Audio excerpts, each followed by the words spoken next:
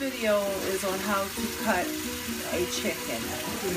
First thing you do is you have to wash your hands really good. Then what you want to do is you want to get a really sharp knife. Usually I try to sharpen it. This is a knife sharpener. And my dad showed me how to do it. So you do this. And you want to do it good on both sides, because then it cuts the bone and everything. So then what you do here is your already cooked chicken, you want to take it out and place it on a beautiful plate. And usually it has string, so you just want to cut that off. I like to start with the leg and the thigh, and you cut the whole thing around in the back like this. Find your bone and get around your bone. This one is really falling off the bone, so it's nice. And then you want to separate your thigh from your leg, and that's one. I'm going to do the same thing over here. Get behind this bone here. Look closely. And you separate it. Then you want to cut your bone, your drumstick from your thigh.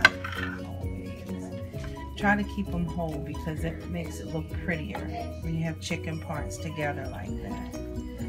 Your wing, you just want to get behind your wing here and start cutting like under the armpit back here. And if you pull, you'll see the bone that separates. You want to cut around that bone for your wing. And you want to do that on each side. Get up under the armpit like that.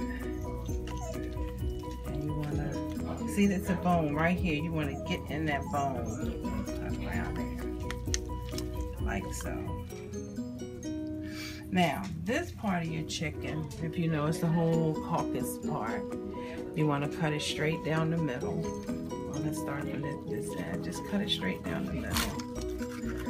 Like so. The breast, you want to turn it. In here is a bone that separates it. You want to cut that bone and pull your chicken apart like that. And you want to take that main bone out. This piece should come out. Okay?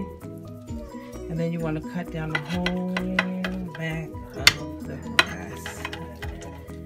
Like that. And it'll give you 2 complete breast parts. What I really like to do when I'm serving chicken like this is to cut it almost like a turkey. And then, you know, people won't feel obligated just to take the whole piece. They can take parts as needed. And look, you have the whole chicken cut up in less than 2 minutes. So I just want to say enjoy. And I'll have more tutorials coming soon. Happy, prosperous New Year. Love you all. Bye-bye.